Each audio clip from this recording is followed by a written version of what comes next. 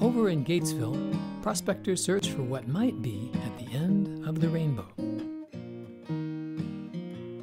There's gold in them there hills. There's gold in them there hills.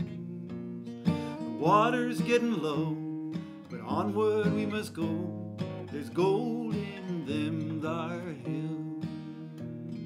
Well, my name's Tom, and I'm from over in the western part of the state, and I'm here in Brown County looking for gold.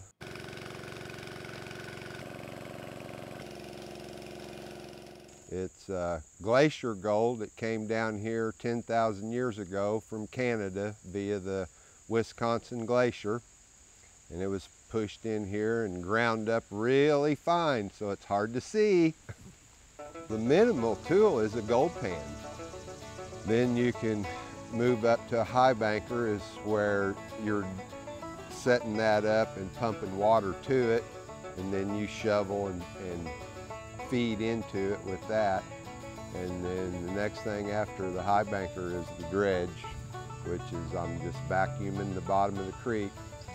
As you see here, I'm on the inside bend of this creek, and the gold follows the shortest route possible because it's heaviest, you know, next to platinum and some of the higher minerals, but it takes the shortest route. So when the water's coming down through here, it goes around that curve, but the gold doesn't want to go there. It wants to go right straight down the creek.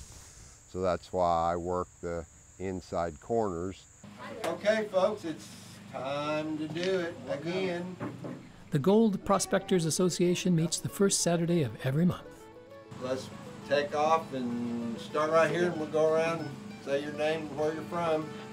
We are a chapter of the Gold Prospectors Association of America. It's the Gold Prospectors Association of America. They've been around for a long time.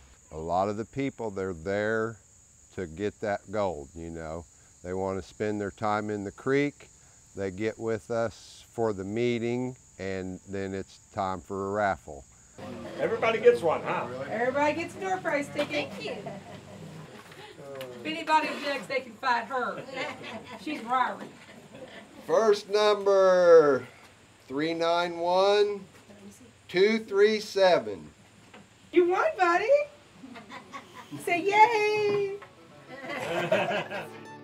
The Gold Prospectors meet outside the Gatesville Country Store, which is run by Robin Stevens.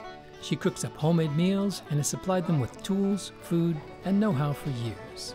We have a little bit of a store, a little bit of a restaurant, and then the gold prospectors come enjoy the property, or people that just like to go rock hunting and things like that.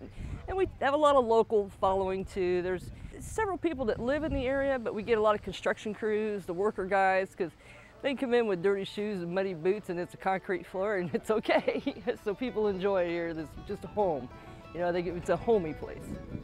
We're not here for the money. We're here for the camaraderie and the enjoyment of being outside, and especially in a beautiful place like Brown County.